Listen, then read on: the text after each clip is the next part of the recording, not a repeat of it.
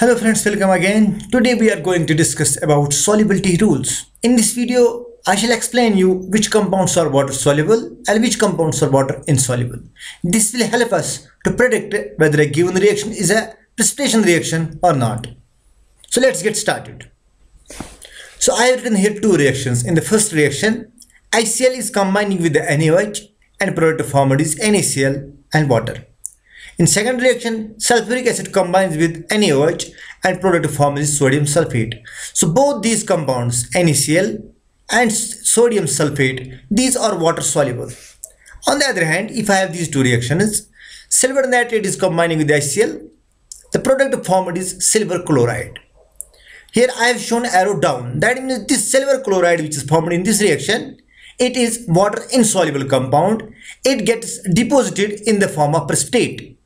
So hence arrow is shown down. Similarly, in this reaction, calcium chloride, when treated with ammonium carbonate, the product formed is calcium carbonate. This calcium carbonate is also water insoluble and it gets deposited in the form of precipitate. So in these two reactions, precipitate is formed because one of the compounds is formed that is water insoluble. Whereas in these two reactions, the compounds are water soluble. But the question is, how we will come to know whether the given compound is water insoluble or water soluble. If it is water insoluble, then it will get deposited in the form of precipitate. So we must be having knowledge about solubility rules.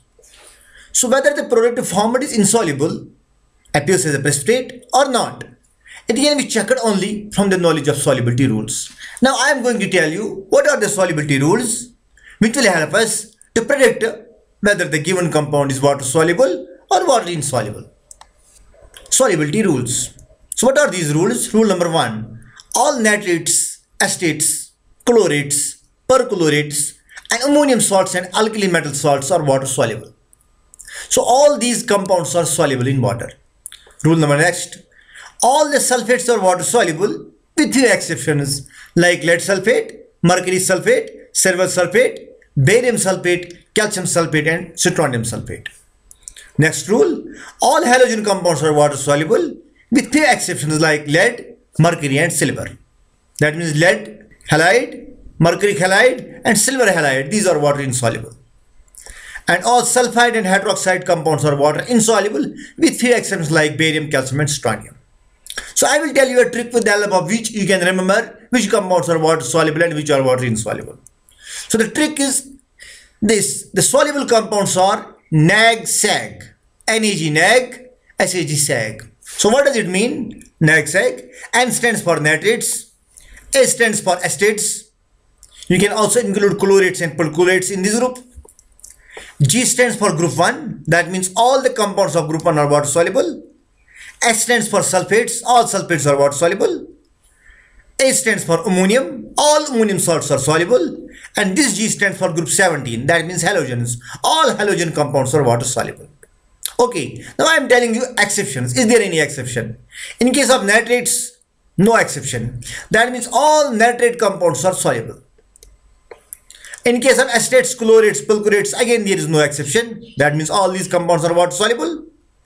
In case of group 1, there is again no exception.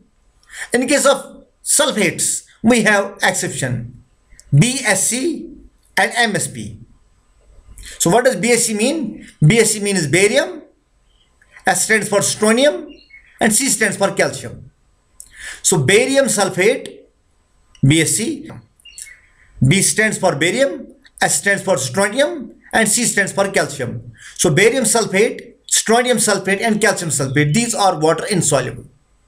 And similarly we have MSP. What does MSP mean? M means mercury, S means silver, P means lead. So these compounds are also water insoluble in case of sulfates. And in case of ammonium salts we have no exception. As per halogens are concerned, we have MSP exception. What does MSP mean? Mercury, silver and lead. Mercury halide, silver halide and lead halide are water insoluble.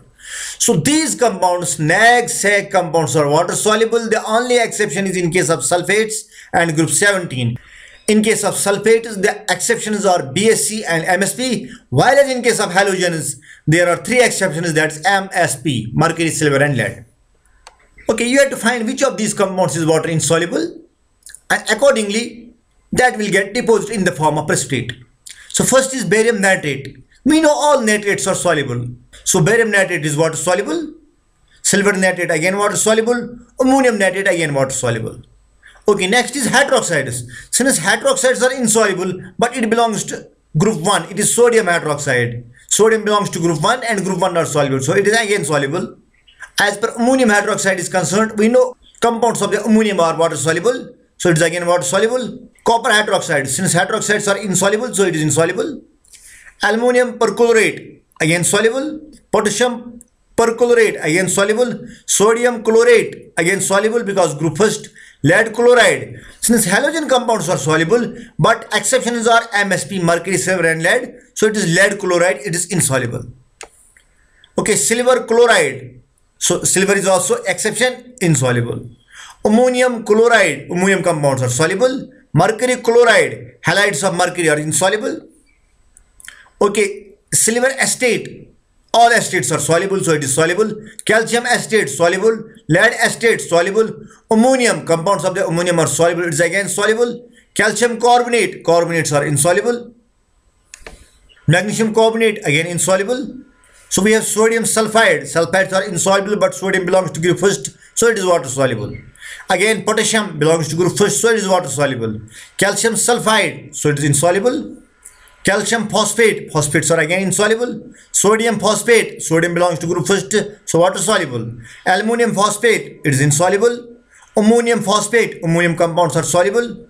Magnesium iodide, so halides are soluble. Silver iodide, so again insoluble because silver is an exception in case of halides. Lead is again exception, insoluble. Barium sulfate, so barium is also exception. In case of sulfates, calcium sulfate, iron sulfate, it is water soluble. Sodium chromate, chromates are insoluble but sodium belongs to group first, so water soluble. Aluminum chromate, so it is again water insoluble. Potassium chromate, soluble because potassium belongs to group first. Potassium iodide, soluble. Silver bromide, halides of silver, silver is exception, so insoluble. Zinc chloride, water soluble. And zinc sulfate, again water soluble. Okay, using knowledge of the solubility rules, you have to predict in which of these reactions the product formed is an insoluble precipitate. That is, which among these reactions is an precipitation reaction. So first reaction is chromium chloride when treated with NaOH. So chromium will combine with the OH, it will form chromium hydroxide. Since chromium hydroxide is insoluble compound, so it is a precipitation reaction. It will appear in the form of precipitate. Okay, second reaction. Calcium will combine with the fluorine, it will form calcium chloride, and K will combine with the chlorine, it will form calcium chloride. Since halides are soluble, so no precipitation will take place in this reaction. As the third reaction is concerned, here bismuth will combine with the sulfur and it will form bismuth sulfide.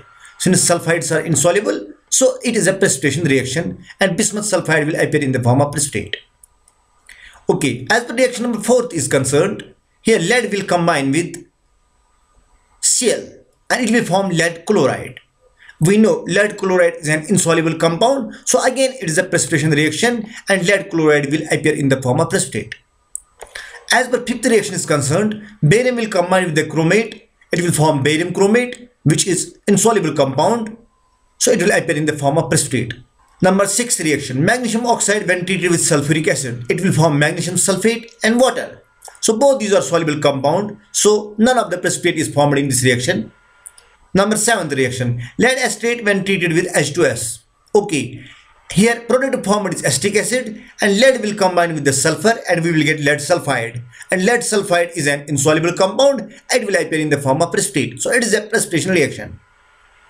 And we have potassium fluoride when treated with calcium chloride. So both the products are here halides which are soluble, no precipitation will take place. And lastly we have sodium hydroxide when treated with phosphoric acid, it will form sodium phosphate and water. So sodium phosphate and water both are soluble compounds, so no precipitation will take place in this reaction. Okay, if you want to know the order of the solubility of the various compounds, if you are moving across the period or if you are moving from top to bottom, that means down the group in a periodic table, so you can watch my video on solubility trends. So thanks for watching this video.